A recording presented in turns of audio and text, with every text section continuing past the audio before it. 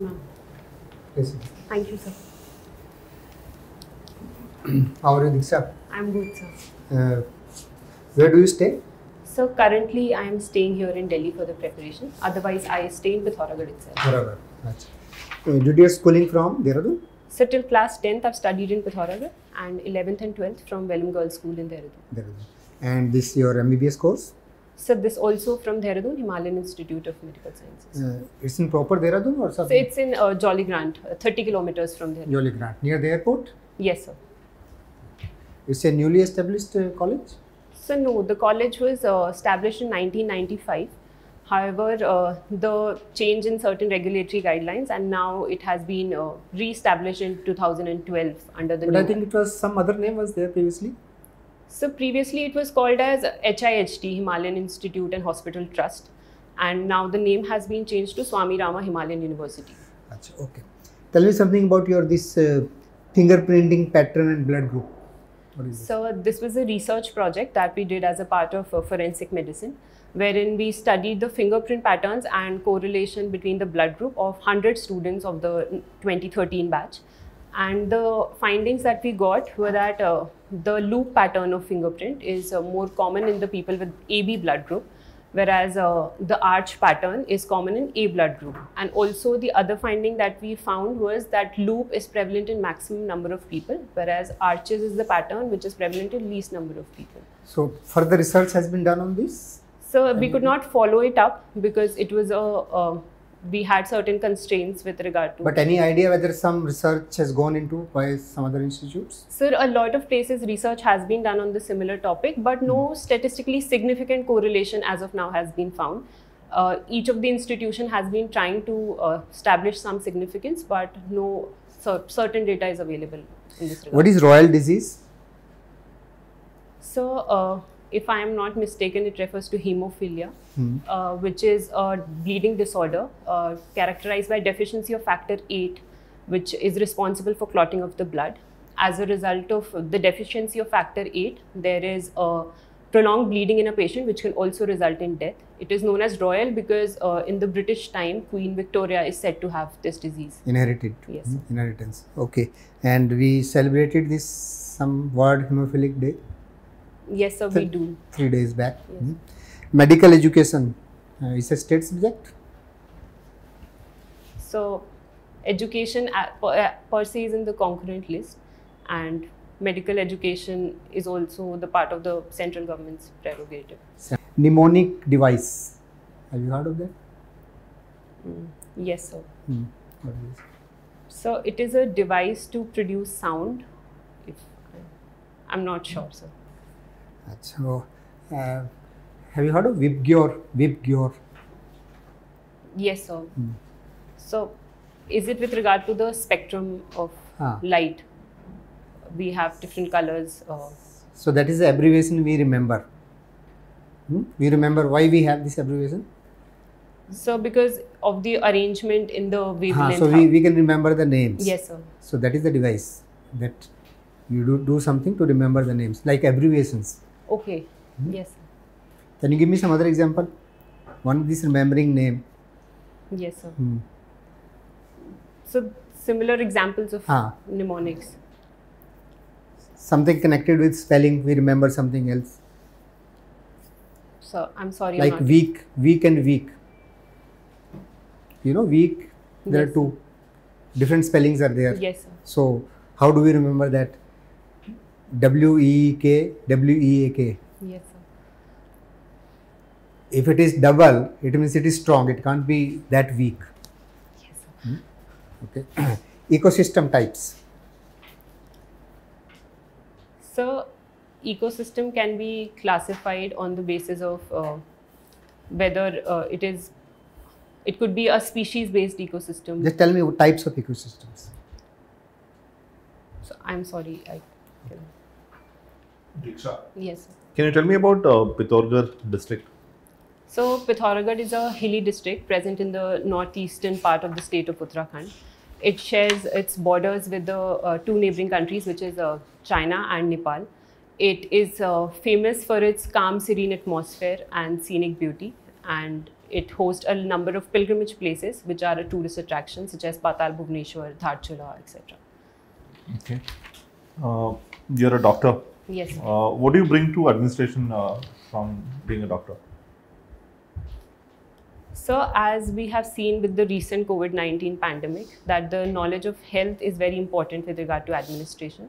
So, if I am given an opportunity, I believe that I can work towards the upgradation of the health infrastructure in the country, more specifically, with regard to the challenges that we have, for example, the lack of trained manpower or the rural-urban divide, because I have a better understanding of the system. So, that is the primary area that I can work with. What do you understand about telemedicine, and what are the advantages and disadvantages of telemedicine? So, telemedicine refers to utilization of ICT devices for bringing about the healthcare, especially to the rural and far-off places. So, the other aspect that how it is helpful in the regard that one, we are able to better utilize our resources, especially with India, where we have a crunch of doctors at present and other paramedic staff. So, second advantage is it also helps in evidence-based decision making, and it can also help the timely healthcare can be provided with the help of telemedicine, and government is currently working in this regard. Limitations? So, limitations with regard to India is most importantly the lack of infrastructure, because internet connectivity is very limited here. So, the approach is a little problematic. Also, the integration, because the manpower is not trained in a way that they are able to, so we need both trained personnel at one end and the other who is able to understand. So, that kind of synergy needs to be brought in. You said evidence-based consulting. Yes, sir. But in physical consulting compared to telemedicine, you have the ability to gauge the disease of the person better. Yes, sir. So, don't you think evidence-based, what do you call, decision making is one of the shortcomings of telemedicine? So, I said it as an advantage because we are able to better record the data, whereas in physical consultation, generally the doctor would forget or the data would get lost in time. Whereas if we are using the telemedicine services, we can also record the data. So, it helps in correlation of the disease in a particular area. Is why I said. Practical application of AI in healthcare, cases where it is already being applied. So, AI can be used for diagnosis of a number of diseases, especially cancers is one particular area where we are using it. Apart from that, health conditions such as skin diseases, where it is most prominently being used. So, apart from that, we can also use AI in the treatment of diseases, same as it goes for telemedicine, that in the far-off places, we can utilize it for the treatment part. Do you think in 10, 15, 20 years, the profession of the doctor would be completely different and it will decline with the rise of technology? So, I don't think it will decline.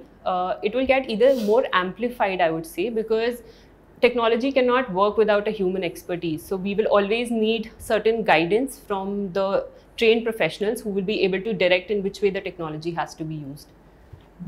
With respect to doctors gaining education abroad, especially in CIS countries, yes. How do you look at this? Like, how are these doctors trained to work in India, and what kind of challenges do we have? So, the primary reason why doctors are going abroad, first is for the medical education, because we have less number of colleges and medical seats, and there are more number of applicants. Also, the fee issue, which is high in India and less abroad. So, the challenges when they come back to working is one, that the curriculum is a little different, what is taught in the West and the European countries, and the diseases that are more prevalent in the Indian setup. So, that is one. Second, with regard to the adjustment with infrastructure, because they are known to have better advanced facilities. So, they are more equipped to work in that environment, which is not available currently in Indian setup. Okay. Ayush medicine is only popular in India, or there are certain segments of Ayush medicine which is popular globally also? So, Ayush is an integrated term where Ayurveda and Yoga are primarily, and Siddha, which is derived from the has the Indian origin.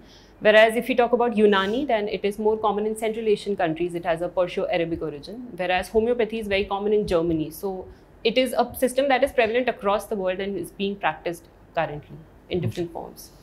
Letter writing. Yes. Do you think the art of letter writing is lost?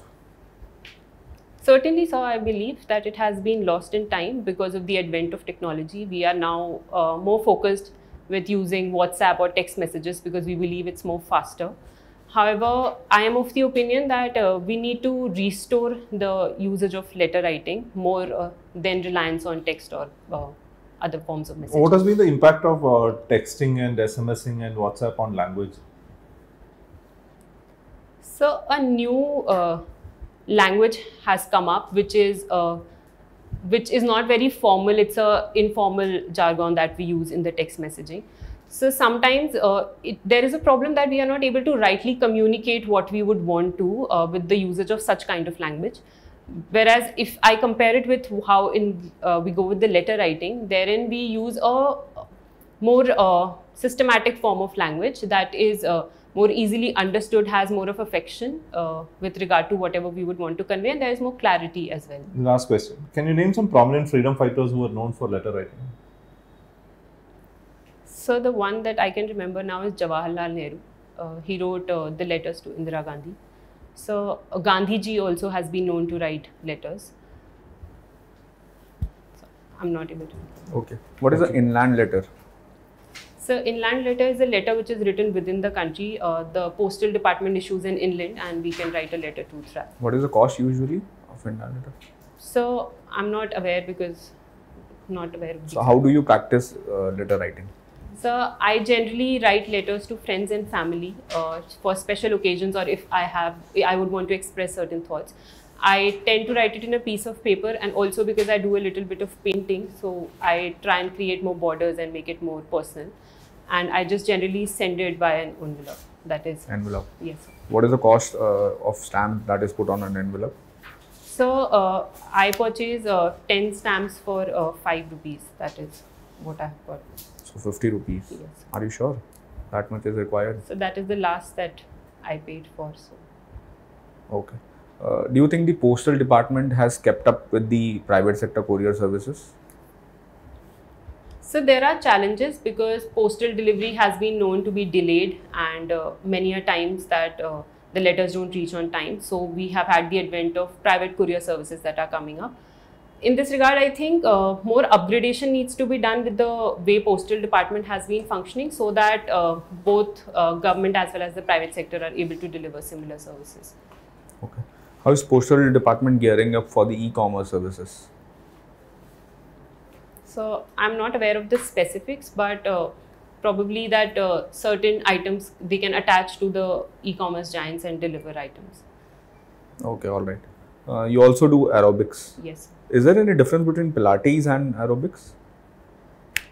So Pilates is, aerobics is more of the exercise that involves cardiovascular activity, whereas Pilates is more of muscle strengthening, and aerobics has more element of music in that, whereas Pilates differs in this regard that less music is utilized there.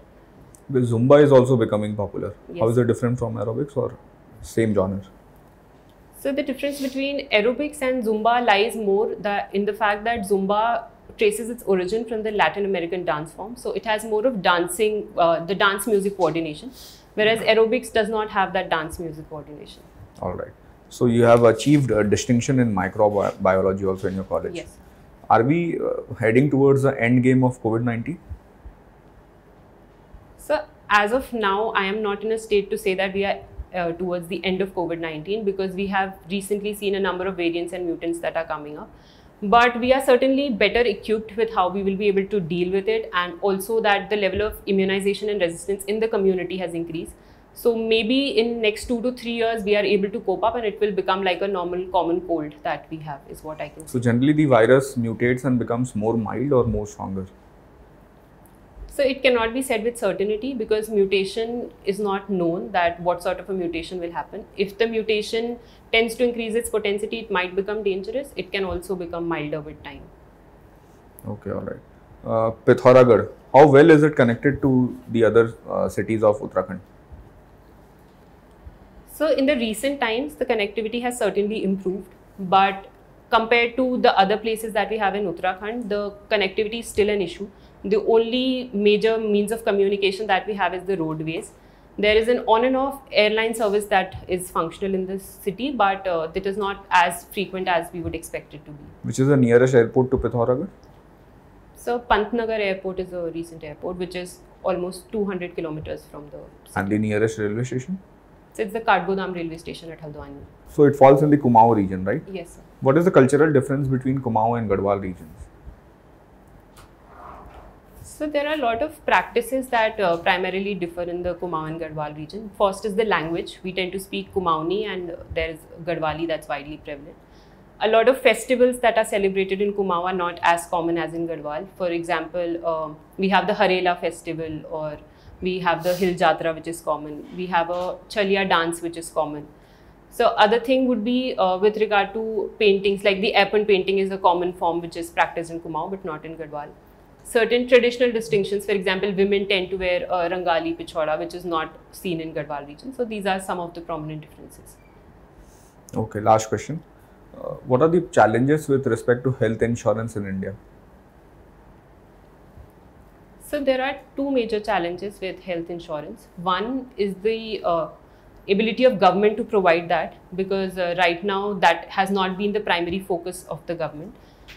Second would be the acceptability of people, because people are also not very aware, and they are not at present in a state to accept it. So I believe these are the two major challenges. Why? And the government is having Ayushman Bharat?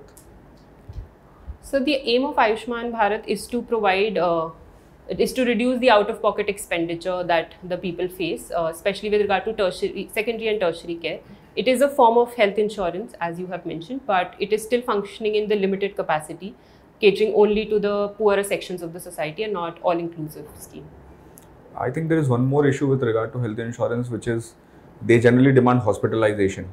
Yes. But now, since due to the evolving technologies, we have only few hours of daycare procedures, right? Yes, sir. So how is that getting addressed? So I'm not sure of the specifics, but what I can remember is, for example, we have included mental health as an aspect in insurance. So mental health, a lot of times the treatment does not require hospitalization. So that is one step that we are taking towards addressing this problem. Others I'm not aware of the exact. All right. Do you think that the women officers in civil services face some sort of an implicit bias?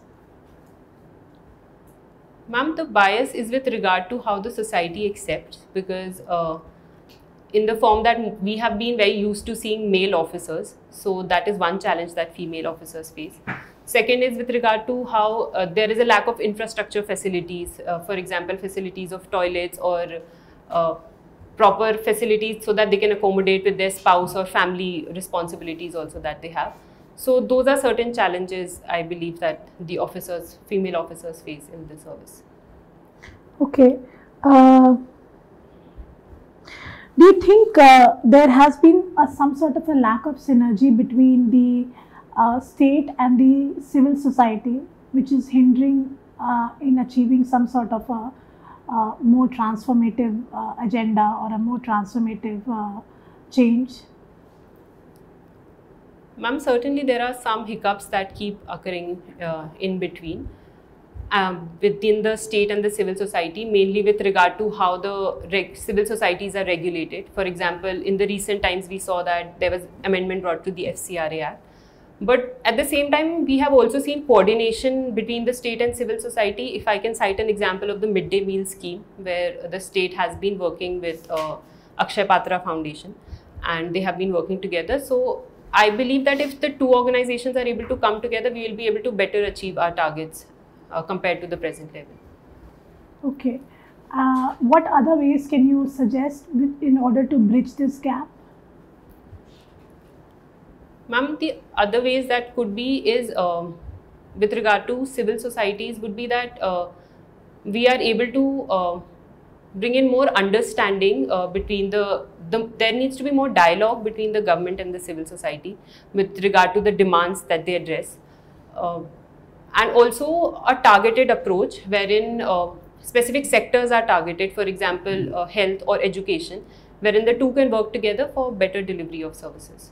Okay. What do you understand by bioterrorism?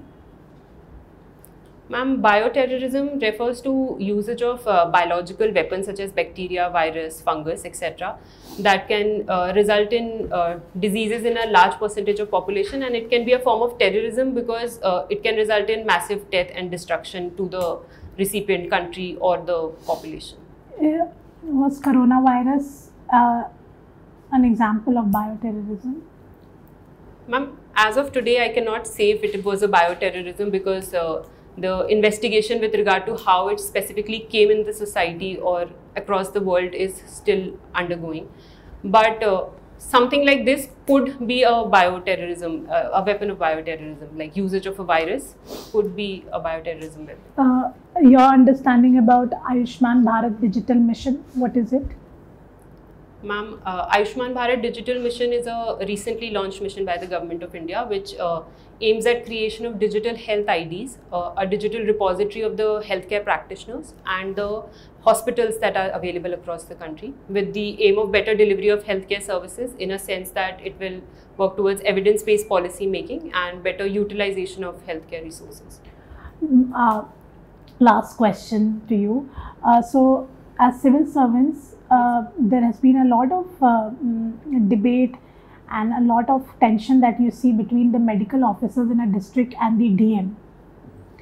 Do you think, you coming from a background of the medical profession, what are your views on the DM sort of exercising an excessive power over medical officers in the garb of healthcare? Because at times the medical officers can better understand the situation. DM is sitting in his office or even if he's on field visits. But the point is that the medical officers are on the location and they are dealing it on a day-to-day basis. So they somehow dictate the terms on the medical officers. Do you think they hinder the efficiency of the doctors and as a consequence also hinder the overall healthcare in the district as district magistrates? Ma'am, it is true that the medical officers or somebody from a medical background has better understanding of how the healthcare system works. But the district magistrate is certainly not an hindrance to the work because the facilities of the infrastructure with the working of the hospitals or recruitment, etc. has to be done by an administrative authority, not the district magistrate per se, but the administration at large. There are certain cases where there is a tussle that happens over infrastructure or regulatory issues, but in my opinion, the two should work together because they will certainly bring a synergy in the working and will enhance the outcome of the working. Thank you. Okay, Diksha, your interview is over.